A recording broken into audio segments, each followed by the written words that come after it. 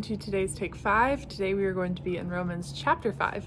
Now this chapter is jam-packed with a lot of goodies, so if you haven't read it yet, please do so right after this video. If you have read it already, go back and read it again. It's super good, and a lot of really good truths in this. So we're going to kind of jump around a bit for the sake of time, but we're going to start out in verse 1. It says, "Therefore, since we have been justified by faith, we have peace with God through our Lord Jesus Christ. Though through him we have also obtained access by faith into this grace in which we stand, and we rejoice in hope of the glory of God. Not only that, but we rejoice in our sufferings, knowing that suffering produces endurance, and endurance produces character, and character produces hope. And hope does not put us to shame, because God's love has been poured into our hearts through the Holy Spirit who has been given to us. For while we were still weak, at the right time Christ died for the ungodly.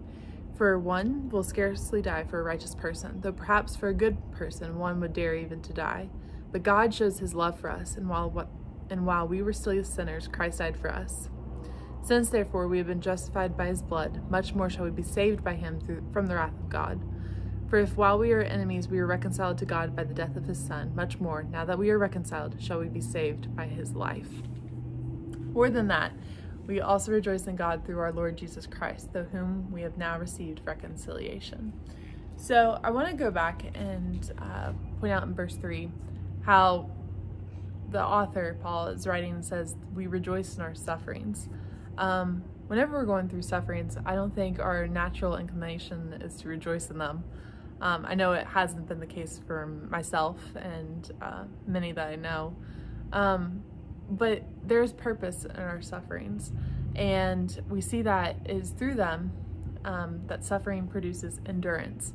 And so I'm actually at a baseball field now, and I didn't play softball or baseball, I did in church league, but there's a lot of running that takes place in baseball, which you wouldn't think so because the bases are short, and I played soccer, and so I know a little bit about running. But there's a lot of endurance that takes into running the race, and the same as for our Christian walks as well in our Christian lives.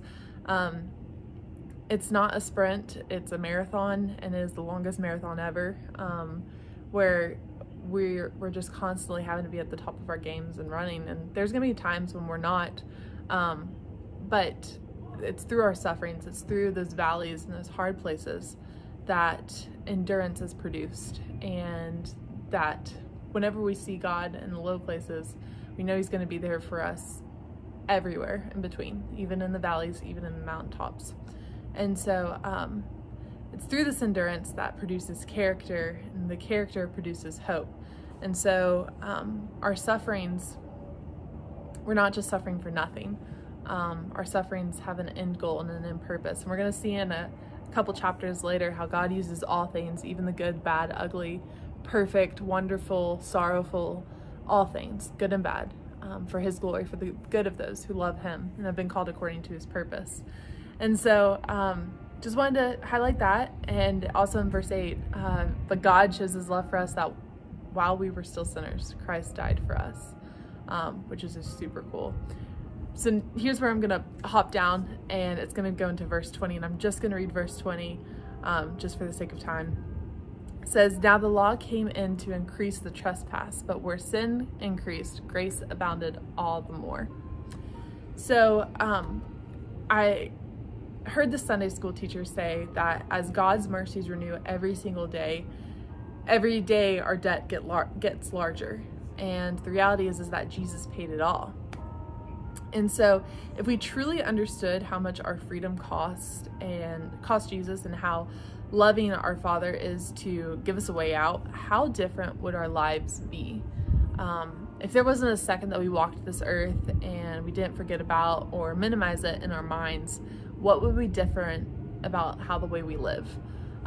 So I honestly think that if we really understood this, earth would look a lot more like heaven, where we're just going to be praising God and worshiping him day and night. But the reality is here on this earth we have another job, and that's to spread the gospel. And so I just wanted to leave you guys with that question. Go back and read the chapter, and I'll talk to you later. Bye.